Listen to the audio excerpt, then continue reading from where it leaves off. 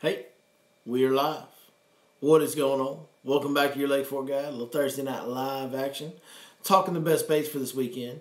Talking about answering whatever questions you'd like to throw in there. Talk about fishing topic, not fishing topic. Whatever you guys want to talk about. Follow me, just throw it out there and I'll throw you an answer. And tonight, we're going to reveal a product that we'll be putting up for sale here pretty soon. So I'll be looking forward to showing you guys that. So thank y'all for joining us tonight. We appreciate it. Drop us a comment. Let us know who all is here. Go ahead and throw some questions in there if you'd like to as well.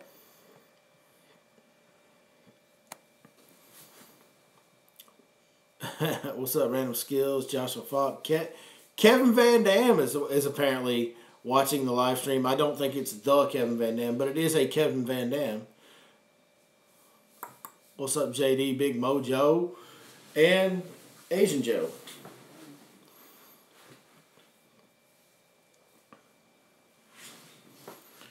Jose Santana, you're very welcome, sir. Appreciate all you guys jumping in. Well, we're getting a house full of them in here tonight. What is the water temp on Lake Fork? Depending on how shallow or deep you are, it's ranging anywhere from 75 to 80, 81, somewhere in there. How is DK? The Dark Knight is just awesome. Awesome, awesome, awesome. I have nothing negative to say about the Dark Knight. It is a phenomenal ride. Headed to Palestine in a week. What good baits are hot right now? Palestine. I can tell you, I'd probably definitely have a frog tied on if I was going to Palestine. I would for sure have that ready to go. Big Perm? Somebody dropping Big Perm in the comments. Nice, nice, nice. All right. Well, hey, we're live. Got a bunch of you guys here. Might as well go ahead and knock down top 5 baits. Show you guys. Guess it's going to be one of those nights. I will get the baits in. We'll go ahead and knock those out right now. Got some sitting right here. Of course, I got treble hooks getting tied up on each other. First bait that I'm going to talk to you guys about is one that you should probably go ahead and get used to seeing for quite some time. Now that it's getting that fall time of year, the fish are moving back, starting to chase bait. So I'm throwing the 6 Sense Moving 80X. You guys will see this a lot over the fall and winter months. I love this crankbait when the water cools down. There it is. Beautiful. What I want to know is who creates the screen name of Kevin Van Dam, because that's pretty funny, actually. So 6 Sense Moving 80X is the first entry in the top 5 tonight. Chatterbait. Green pumpkin chatterbait with a green pumpkin impact shad. That's the color I'm throwing. White is probably just as good as this. This is just the one I'm throwing right now. Some of that shallow water got kind of dirtied up and darkened up with all the rain we had last week, so I went to a darker color. What color on the 80X? The 80X that I'm using is Wild Shad. Bone Reactor is another good color. If you can catch Bone Reactor, they sell a bunch of the Bone Reactor, so you got to catch it when it's in stock. But Bone Reactor is a great color. Third bait for the top 5 is a Wacky Smash Stick. I've switched over from the stick bait, from the trick worm to the Smash Tech Smash Stick 5-inch stick worm on the Wacky rig. Those are my 3 shallow baits that I'm having the most success on this week, so hopefully that'll help you guys catch fish this weekend. And then for out deep, man, it's all about slowing down. Those fish are kind of spread out a little bit. They're not really grouped up yet, so you got to go really slow to catch them. And nothing better to slow down with than a light Texas rig. An old big worm. This is actually a Smash Tech ribbon tail worm. Yes, Smash Tech sells ribbon tail worms, and they are darn good ones. Red shad has been the best color on that for me, and also the drop shot. I'm throwing a green pumpkin trick worm drop shot when I have to, but I don't want to. I didn't even have one tied up to bring in here to y'all, so that'll tell you how much I throw the drop shot. But it makes the top 5 baits because it is very effective right now. If you're fishing main lake structure, a little bit deeper water, lightweight Texas rig with a big worm and a drop shot are the 2 best ways to go out there. So hopefully those baits will help y'all catch some more fish this weekend. Y'all like the new hat I got from 6 Inch? Check that out. I kind of dig this one. It's nice and clean and simple, black and white, but it matches the black and white Your Lake Fork Guide logo because it's just black and white and simple. I love it. Do I recommend big swim baits? Oh yeah, I recommend big swim baits. 8 to 10 inches is fine. I throw a 7-inch Smash Tech Convict a lot in the grass. Nothing wrong with throwing an 8 to 10 incher. Actually, I got one right here that I just got this in a box yesterday. The new version of the 6 Sense Flow Guider 130. Can't wait to throw this thing this fall. It's almost time. I got another couple weeks maybe until I'll be firing this thing around on a regular basis. Love it, love it, love it. Old Timmy Rhodes and the Hizzy. My old tournament partner, my old PIC, Timmy Rhodes, is here. What is up? Alright, so y'all want to see a new product? Got a new product, got a new product, got a new product. It's not anything real big or fancy. It's not going to make you catch like tons of fish. But I'm a big fan of it because I'm going to use it every day. We're going to have Your Lake Fork Guide Ramblers, I guess they're called. But look here. Here's the best part. Are you ready? What about that, y'all? Talking about hashtag Goat Lake. Hashtag Goat Lake on the other side from the Your Lake Fork Guide logo. We're working on getting these in production and getting them made so that you guys can buy those as well. We'll put those up on the website. We're not going to try to make a ton of profit on them. We just want to get that out there and let you guys partake in the Goat Lake Rambler, as you might see. You might just have to call it the Goat Rambler. I don't know. But we will be putting those up on the website here, hopefully, within the next few weeks.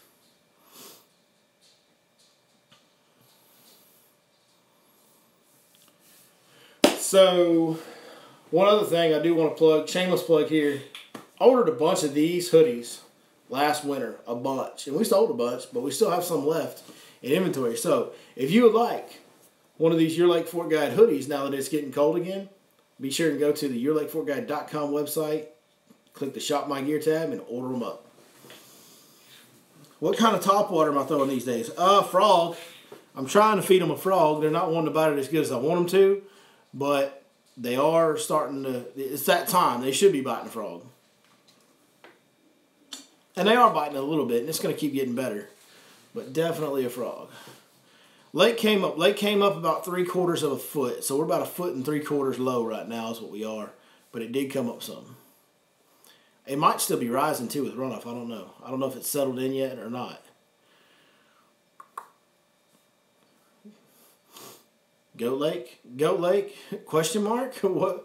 Are you questioning if Lake Fork is the Goat Lake? Because I don't think there's any question. It is the Goat Lake. There's no doubt.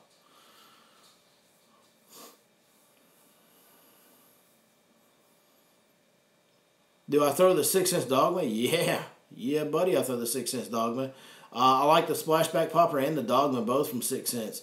I would probably lean more towards the Splashback Popper right now. I like, I don't know. It just depends on what the fish are doing. Like, if I can visibly see them chasing bait to the surface and blowing up on it, and I don't have to worry about matted grass, then I throw the Dogma. Because I like the walk-in style baits when they're moving and chasing a lot. When I'm just trying to get that topwater bite in the morning or just even throughout the day sometimes in the fall like we do, I prefer the popper style bait of the Splashback Popper where I can pause it a little better. Pickwick is the Goat Lake? No, bro. Pickwick ain't close to the Goat Lake. No. No. Pickwick ain't never put out 115 pounds in 3 days in a tournament. Sorry, but it hasn't. Not even close. Are the fish to the creek? Well, here's the thing about Fork. There's always fish in the creeks. There's always fish shallow, and there's always fish deep on Lake Fork. It just has such an abundant population. There are new fish coming to the creek, which is what you're really asking is, are the new fish, the migratory fish, are they there? The very first edge of them have gotten there the last couple days, and there's more coming. There's a ton of bait moving in back there.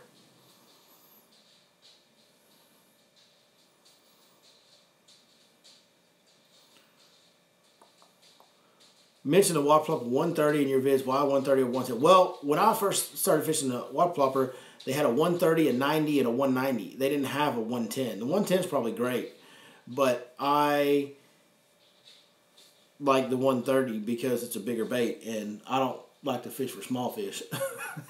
So that's what we do. Goat, yeah, goat means greatest. So somebody was asking what goat means. Goat means greatest of all time. That's what goat means.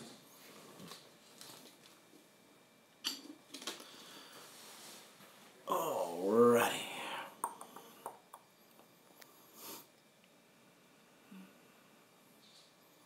Next weekends, if I had to choose one, oh my goodness, every time I try to read a comment. I love you guys for dropping the comments. Next week, you had to choose one. Would you rather fish a shallow creek arm or brush piles on a main point? I'm out on brush piles, man. Them fish get on them open flat spots in the fall, and so I'm out on brush piles as far as what I would be fishing offshore. Now, I'm not saying you can always catch fish in brush piles, but I would not be targeting that specifically. I'll be looking for big schools of fish because they're going to start getting in big schools here pretty soon. So I'll be looking for the big schools on the big flat spots like road beds, long flat-topped skinny points, pond dams, stuff like that is what I'd be targeting for main lake structure fishing. If I had to choose between one next week, I would choose the shallow creek arm, look for grass. How can you schedule a guide trip with me? Well, you can call me, you can text me, you can email me, you can hit me up on Facebook. Yeah, there's a lot of ways. But the easiest way is just to send me a text message. How to fish high muddy water. High muddy water, if it's real muddy, it can be kind of tough. Let's see. Muddy water. I mean, a black and blue flip, you got to have something black and blue to flip. Whether it's a creature bait or a jig, I don't care. Whichever one you want to do. Also, I like that Movement 80X because it bounces off cover so well in shallow water. Man, you can deflect that thing off bushes and trees and just all kinds of stuff. And it's got such a hard vibrating action that it helps them find it. I would like a chartreuse blackback Movement 80X in muddy water. And then I want something black and blue to flip. And I want a spinner bait with a really big, hard thumping blade, like a big Colorado blade, Indiana blade, something like that. And I would not be afraid to throw that in black or a chartreuse color as well. Chip has been updated for the Berkley. If you order the tournament chip, you will get the Berkley version as of this weekend. So, yeah, you're good to go on ordering Berkley chip. What did I think of the Sealy tournament last weekend? I didn't get to go there. I had some off-the-water meetings I had to attend out of town. But I had I saw the results. I mean, it's Lake Fork. It still took Lake Fork's been fishing tough, guys. We've been going through a tough time of year with turnover stuff going on and all that stuff. It's not been easy. None of the guides are whacking them. It's not easy fishing on Lake Fork right now by any means. She's not fishing at her best. And it still took an 11-pounder to win. I mean, that's one of the reasons it's the GOAT Lake.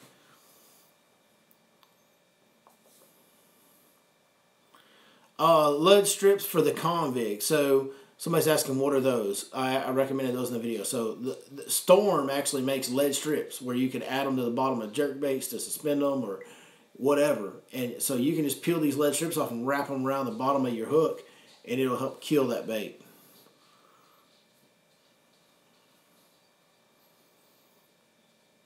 Amistad is clear water, rocky, decent steep ledges, cold front, obviously. Any tips for fall fishing? Yeah. So if it's post frontal, like right now, post front's not going to affect them because the water hasn't even cooled off. But once you get to post front when it is cold in the fall, they're going to bury up in that grass, or you're going to have to drop shot them out deep. That would be my suggestion.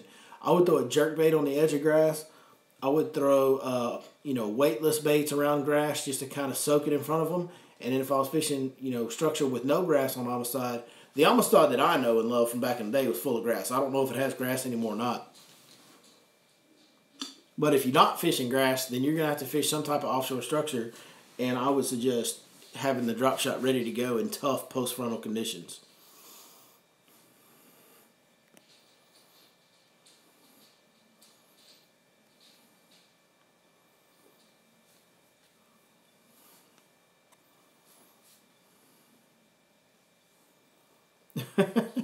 On Pickwick, you can catch.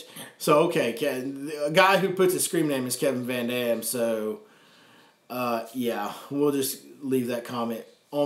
This Kevin Van Dam says, on Pickwick, you can catch a 12-pound largemouth and an 8-pound smallmouth in the same day. Okay, fine. You can catch an 18-pound largemouth on Lake Fork. Have y'all ever done that at Pickwick? Have you ever caught 115 pounds in 3 days? Have you entered over half of the state's teenage class fish into the ShareLunker program from one lake compared to the whole entire state? But unless you know the stats on Lake Fork, I promise you're going to lose that argument. You cannot argue with Lake Fork. How do I like the new rig? Is it a fish catching machine or what? Yes, she is learning how to sniff them out very quickly. She is a phenomenal boat. KVD is a troll. I kind of figured when I saw his name was Kevin Van Dam, right? So I'm sure it's probably a buddy of one of my fellow brethren guides on Lake Fork, I'm sure. So, do you fish the fluke on scroungers at all? Man, you know what? That's something that is a flaw. That's on me. That is a great bait and one that works really good on Lake Fork and all lakes, really. But I've never really thrown the scrounger head with the fluke deal, and I should. I've messed with it a little bit. I've never got into it, but that is a great bait. I unfortunately I have no information because I just have not really done it. Water clarity water clarity is pretty good considering all the weather we had within the last week. It held up pretty well. It's already clearing up again. It did get a little dirty, especially in the back. Some of those creeks that got muddy. The creeks that get a lot of flow, the big creeks, got pretty dirty. But it's already starting to clear up, and it's certainly not unfishable. Like, it's not terrible clarity. It's fine. You can go throw a swim bait if you want to or whatever. Like, it's not something where I got to throw big, hard thumping baits for them to see it. So, Blake Horton, we're glad you made it, buddy.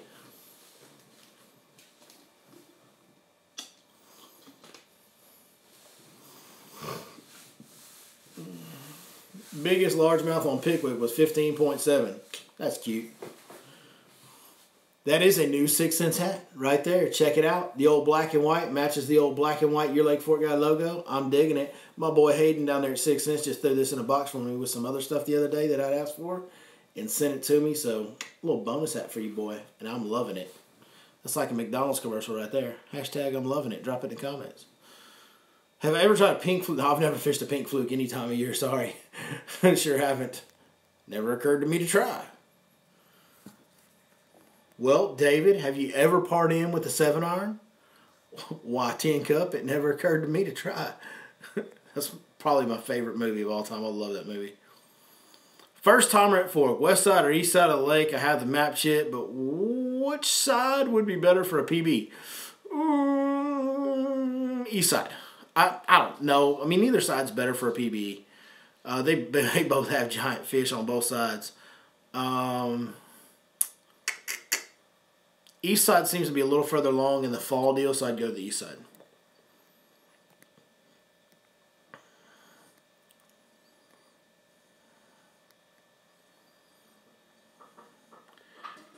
Can lily pads be fished this time of year? And if so, where can you find them? Yeah, I mean, lily pads, there's several spots that have lily pads. Just kind of, up the upper ends have some lily pad patches you can fish, and there's some scattered ones and some isolated patches in other places. I mean, just go to the end of the road on both arms and you'll see lily pads. And yeah, they are holding some fish right now. Have I ever fished the impact jig? I have fished the impact jig. It is very, very weedless. Not my favorite head design on the flipping jig. But it is, the weed guard functions exactly as advertised. It's phenomenal. Do I have any Fat Boy sweaters left? I believe I have some 3X and 2X left. No 4X. But the best way to find out what size I have left is you just go to my website. It'll tell you, like, if the size is on there, it's available. If it runs out, we take it off the website. Target water temp to look for when you can bet they are starting their fall patterns and moving in schools up in creek arms up here in northwest Arkansas. I don't necessarily have a target water temp. I mean, I like to get it in the 70s. I like to get it down at least in the lower 80s. But really all I just need it low enough for the lake to turn over. Because once the lake turns over, after that, they're going to start moving in that direction. And then every cold front's going to push them further until it gets, that water gets down into the upper 60, 70 range, right at 70-degree range. And then they're all kind of going to be back there doing their thing until the water gets out of the 60s. Favorite spot to fish on Lake Fork? In the water. Number on my website, yeah, you can text. It's also at the end of all the videos. The number that you can text is 903-519-1542. But don't text it right now until we're done with the live stream because it'll kick me off. Topwater time? It is topwater time. Ever fish lightweight hair jigs in the fall or winter? No, I've used them in the summer. I've never fished them in the fall or winter. We throw a lot of spoons in the fall and winter. And then once we get to winter, I got that jig in my hand, and I got a hard time letting go. I'm addicted to jig fishing.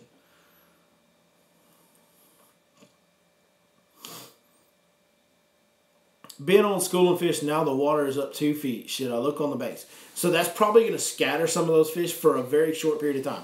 Soon they will gather back up. They will gather back soon because it's that time of year when they want to hunt in packs. But initially, when that water jumps up, it's going to push them a little bit shallower, a little bit further back, and it should scatter them out. That's what should happen.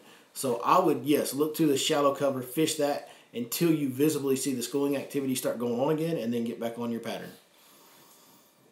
Any chance of seeing some map study coming up? Ben, I did see your request. I just haven't had a chance to return a reply to the comment. It showed up in my notifications on my phone, though I saw it. Yeah, we can do another map study, no problem. Sure, we will definitely do that. It'll be a good time of year to do it, talking about fall. So, favorite color of jigs for this time of year. So, the guys that follow me, you guys that have seen a lot of my stuff, you know that I fish basically, for the most part, 2 colors of jigs. We're talking about flipping jigs and football jigs. I fish a green and brown jig, and I fish a black and blue jig. And that's basically pretty much what I throw. I may vary it a little bit here and there, but that's basically what I throw. I stick to green and brown, unless the water's really dirty. This time of year, I'll stick to green and brown until around Thanksgiving. Once I get to December, I pretty much got that black and blue in my hand all the way till spring.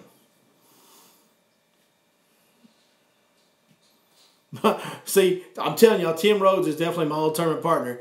They asked me what color jig, and Tim's already commented, greens and browns. That's it. That's all I throw.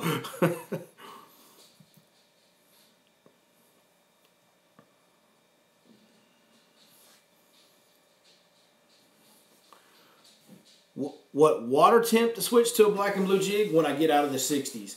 When I get down into like the 59, 58s, that's kind of probably the closest water temp. I might do it in the lower 60s if it was, December. Sometimes we'll have water in the 60s through December, and I'll still go to black and blue just because it's just habit.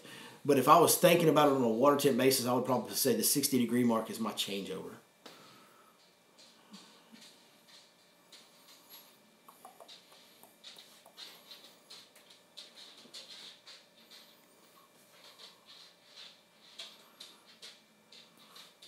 Said, just watch your video with your buddy who kept you laughing the whole time.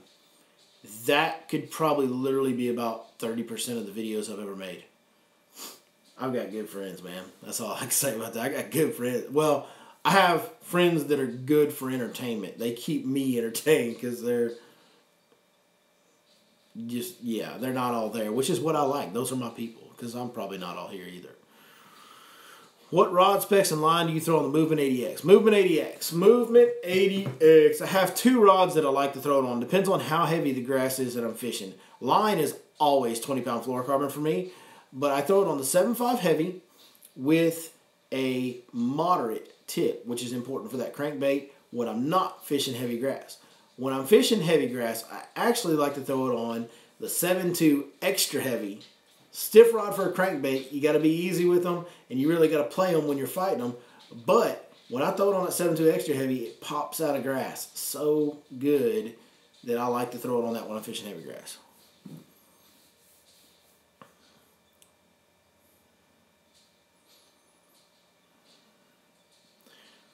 Do I have a weight preference or a go-to on a jig? I'm guessing you're asking because we've been talking about a jig a lot.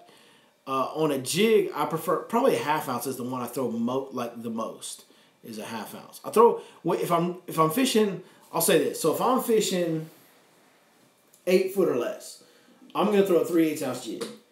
If I'm fishing 8 foot or deeper with a flipping jig, it's almost always a 1/2 ounce. Every once in a while, I'll go to 3/4 ounce if it's real windy. When I'm fishing offshore, big main lake structure where I want that jig glued to the bottom a little more, then I fish a 3/4 or 1 ounce. Usually a 3/4 ounce most of the time.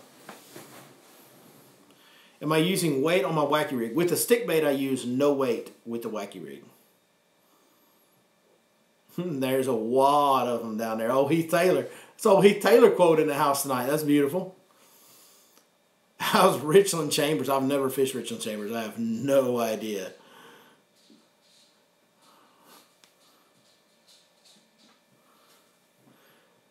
Bass is coming to Gunnersville in June.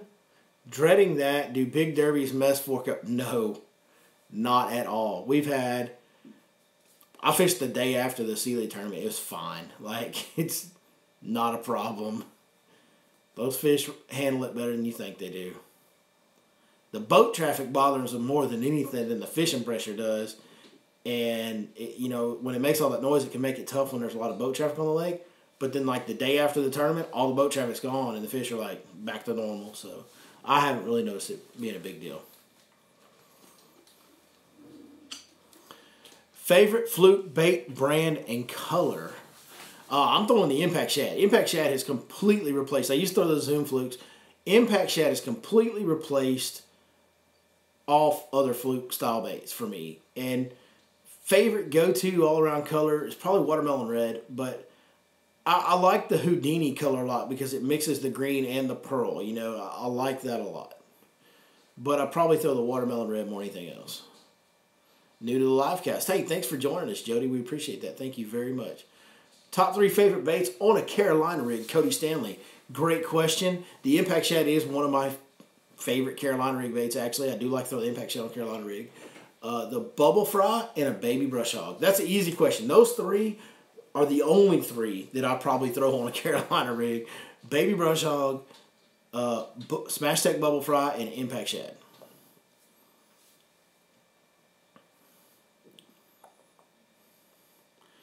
My Lowrance went down on me. Do I stay with Lowrance or go to Humminbird? I'm a Lowrance guy. I mean, Humminbird's got some interesting stuff going on with their mega imaging and some of their stuff they're doing. I'm a Lowrance guy. I specifically, Skeeters are coming stock with Humminbird now, and I specifically let my boat dealer know that I need Lowrance units on my graph. Lowrance has always identified, it's made it easier to see and identify and mark fish and different species of fish and be able to tell them apart. Like the fish marking on Lowrance sonar specifically is so much better than Humminbird that I just trust what I see on Lowrance. But I've spent a long time looking at Lowrance sonar, so I'm very comfortable with it. So I'm not saying Humminbird's worse than Lowrance, but for me, I'm sticking with Lowrance. Lowrance is 100% easier to use and 100% just the functionality of it's better. What do I use at Toledo Bend? Man, the only time I've been to Toledo Bend over the last 10 years is in the springtime, and we've been sight fishing and throwing, wacky worm weightless plastics like you do in the spring, and there is a little bit of a big swim bait bite that happens in the springtime at Toledo Bend. As far as this time of year, I have no idea. I would think you could translate everything I say about fork and take it right to Toledo Bend and do the same thing as far as what we're using for baits. Or really, really close to it. Whole PIC Timmy Rose chiming in. He says, my bait of choice down at Toledo Bend is the brown water, which is true, because when I go to Toledo Bend, I'm on a buddy's trip, and I do drink a little bit of that brown water when I go down there. That's very true. Flapping trailer or chunk on jig. So for me, I actually use a flapping trailer until the water gets in the lower 50s, like when it's 53, 52, 51, or colder in the 40s. Then I go to a chunk. Actually, I'm sorry. When the water gets into the 40s, that's when I go to a chunk trailer. If it's a 50-degree or higher water temp, I use the Smash Tech Smash Crawl is my jig trailer of choice.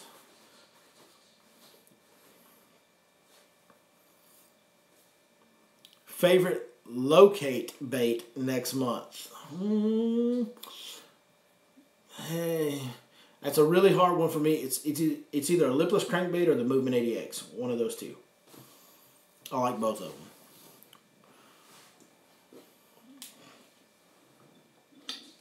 You throw A-rigs in the fall or winter. Yeah, 100% throw an A-rig. On throwing an A-rig, what's my advice? My advice, it's not complicated. You just got to throw it out there and reel it in. My advice is fish it slower.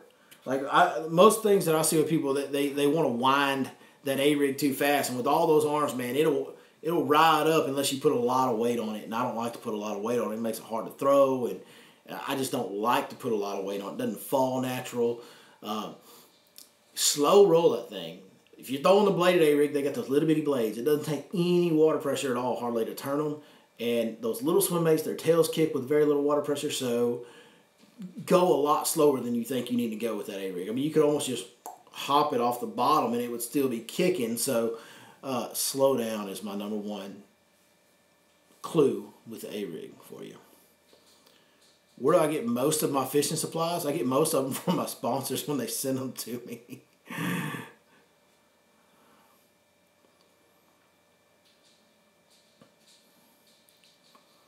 What size heads on an A-rig? Killing me. Because I don't want to lie to you guys, but there's some stuff that goes on with the A-rig that I was told somebody I wouldn't tell when they showed me years ago.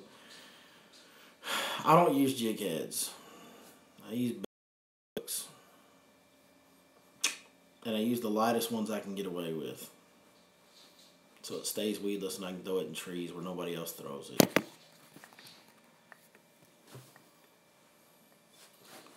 I'm back. Second week in November open. I have scattered openings throughout November. I don't have any whole weeks open, but I do have scattered openings. Right as I'm saying, yeah. So, okay. The A-rig deal, I don't want to lie to you guys, so I'm going to tell you, but this is going to get me in a lot of trouble, so I hope y'all appreciate it. I do not throw jig heads on Alabama rigs. I throw belly-weighted weedless hooks. And I throw the lightest ones I can get away with for the size swim bait that I want to use. Usually small, usually like 3/0 belly-weighted hooks. I do that so it stays weedless and we can throw it in the trees where people don't usually throw them. And I'm going to get disowned over that one. But it was like 5 years ago when he told me, so hopefully he didn't get too mad. There it is. Haven't been tossing big permanent. No, you know, for me, those really big straight tail worms I use those in the summertime a lot. You know, the next time that I use, yeah, I know. That's one of the reasons I shared it. It's not, that A-rig deal is not the most top secret deal anymore. If it was still just a handful of people doing it, then I wouldn't have said anything, because just out of respect for that person, you know, not because I don't want to share, but Kevin Van Dam, hashtag ask your mom to that question right there.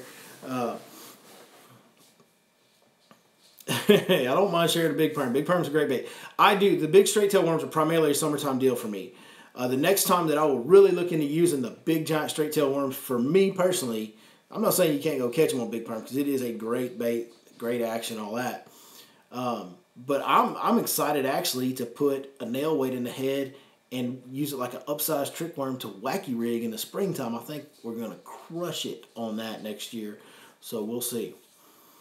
What type of structure do I fish in fall? I went over this earlier, so I'll go over it real quick one more time. Long, narrow, flat spots offshore in 15 to 20 feet are what I key on. Road beds, long skinny points with flat tops, pond dams, stuff like that are kind of the things that I really key on. I'm going to do a map study on this, and we're going to talk about this pretty soon. Kevin Jones, you made it. Better late than never. What do I think of the MLF League next year? I think it's great. Man, I think it's great. You know, MLF, as it has become the number one TV show, fishing TV show out there, and I think we're losing signal. Are we back? We're back. So sorry about that, guys. It started rough and it's just finishing worse as far as the signal goes tonight. Can I do meet and greets? I do meet and greets every other Friday. I have a standing meet and greet at Lake Fork Marina. We do free seminars. We talk about fishing, and I'm always there early, and I always stay late to talk to everybody. So there's a meet and greet that goes on with me every other Friday. I just don't call it a meet and greet. It's a free seminar. So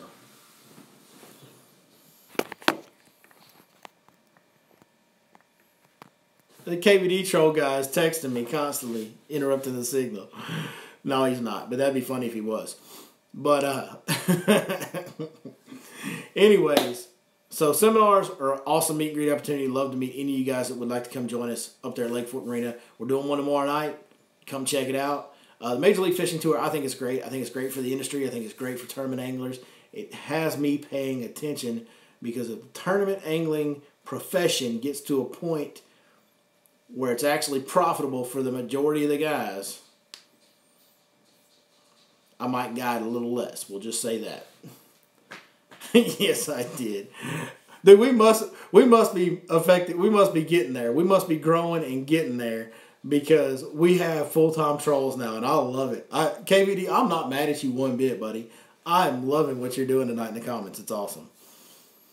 Do I like Lake of the Pines? I love Lake of the Pines. Before we get interrupted, though, we have been on for a while, so I'm going to go ahead and wrap this up. Thank you guys so much. Be on the lookout for these. The old Goat Lake Cups. The Goat Lake, your Lake Fork Guide Ramblers coming to a website near you, I guess. Yeah, we'll be putting those up soon so you guys can get your hands on those. If you'd like a hoodie, check out the website, order those up.